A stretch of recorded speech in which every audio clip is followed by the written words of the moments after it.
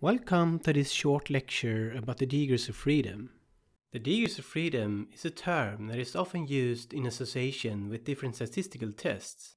The degrees of freedom is the number of values in the final calculations that are free to vary.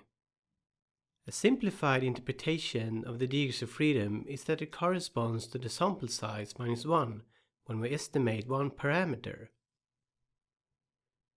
The degrees of freedom is then expressed like this.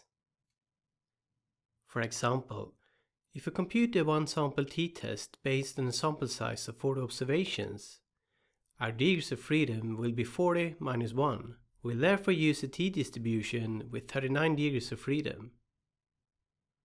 Generally, the degrees of freedom is equal to the number of observations we use to estimate the parameter minus the number of intermediate parameters we need to estimate.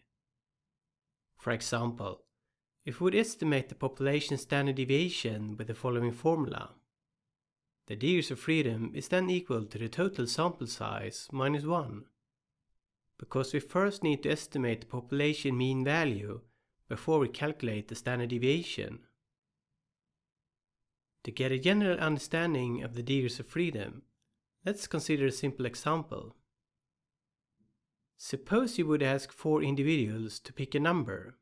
You also tell the 4 individuals that the sum of their numbers must be equal to 100.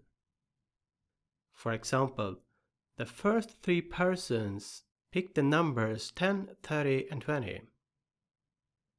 The sum of these 3 numbers is 60. Since the total sum of the 4 numbers must be equal to 100, the 4th person is not free to pick any number, because the only number that is left to get the sum 100 is the number 40. Now, suppose the first 3 individuals have selected the numbers 0, -10 and 20 this time. The sum of these numbers is 10. The 4th person therefore has to select the number 90, because the 4 values should sum up to 100.